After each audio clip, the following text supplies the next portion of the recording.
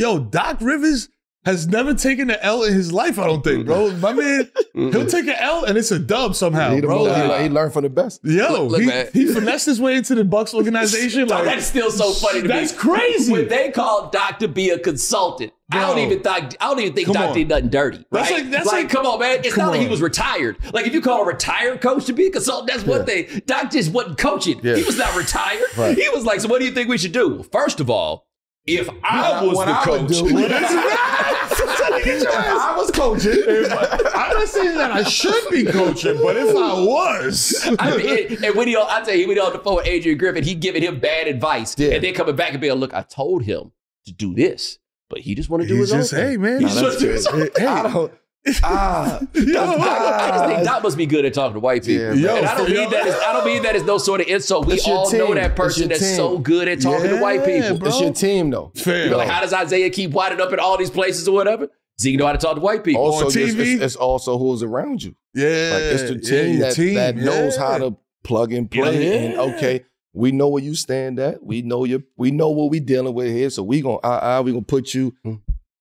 We strategic. So listen. So Doc, that's a tough one. Doc is a tough one, but it's to quote Stephen A. It's egregious because the motherfucker's coaching the All-Star team. I know, but that's like Ty Lue got to do at that time. When they fired but that's not his fault. He was on TV last week. It's a screen. He said the screen.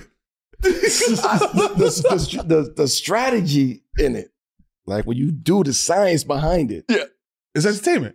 Nah, it's just deeper levels of what we actually discussing right here. You get what I'm saying? Like, come on, it's you know how it goes behind the scenes. Yeah. The second they asked him to be a consultant, he got on Zillow. Right? Yo, listen, this is done. Yo, listen, he the hottest coach out there. That's not coaching. So okay. Hold on, he's the hottest coach that's not coaching. That's right, because you need a coach right now. You need a coach right now. So you know what? We ain't gonna put you, Doc, away from the game. We ain't letting you go D'Antoni where you just gonna disappear. Right. No, we gonna keep you around the game. You know what? We gonna get you the ESPN deal, keep you, and now you gotta in orbit. Right, but it's the level that they put you at ESPN. Like, you are calling games as you are Hubie Brown. Like, you up there now. You got on first take for 20 minutes. So now as the league is looking for coaches, and it's like, who are they gonna go to? Right? I just say Mark Jackson don't know what you're talking about right now. I do know exactly what I'm talking about. Mark Jackson like what you mean. But Mark Jackson will agree with me, but he's gonna disagree with the fact that it happened. Correct. Like, you know what I mean? Like, but he's gonna agree with the science behind it because that's the way that it should be. Right. So Doc gets that. He stays in the atmosphere of NBA and stay at the top of the minds of the powers that be in the NBA. He's talking the game towards the GMs and an exec. So if I'm looking for a coach, he's calling the game. He knows it. Steve Kerr. Yeah. So I feel like Steve Kerr calling the games at the highest level. Right. Yo, it is so funny you mentioned that because I never thought Steve Kerr was good as a broadcaster, but I had never considered that I was not his audience. Yeah. Oh yeah. His audience was the dude that gave him a job. So Doc is like, now you in the circle. So you just chilling. I'm gonna call these games. But I'm a call the games like I'm coaching though. Right. So I like, feel like you just be coaching this game. Right. So if you watching, right, you like, oh shit, he knows what he's fucking talking because about. now you got time to. It ain't no pressure on you to fucking study a game and you got to scout 82 games and come up with 41 game plans. No, you're ready for 2 a week. You're ready for 2 a week. So you diving all the way in. So your verbiage is crazy. Right. Like your strategy, your X's and O's, the way you articulating that on the screen, people are looking like, oh shit, Doc. Now the only part that pisses me off is how it went down. Right. You don't do that. That was like back channel shit. I don't know if he did that. I'm saying organizations don't do that. We got to hold them accountable. Yeah. You don't make a move like that, right? Right. And bring in another black man. This is where I'm going at with it. You don't get rid of a black man to bring in another black man and have those two black men got to communicate with each other. No, you can't do that. If I was Adrian Griffin, I would have never took not one of Doc's phone calls. Doc said he want to talk to you. Tell Doc I'm busy. Yeah. It's like talk to my assistant. We men now, like, and again, we men, but we black men, right? we got to really have a really serious conversation about you even looking at this job. Like, how they treat me. You know what we got to go through in this industry, right? Come on, Doc. Have this conversation with me as men, black men, where we sit down and be like, you know what, Doc? I know the business. I know, okay, cool. I don't like it. Cool. You coming in, you doing what you do. I'm going to support you, though. I'm going to support you, Doc.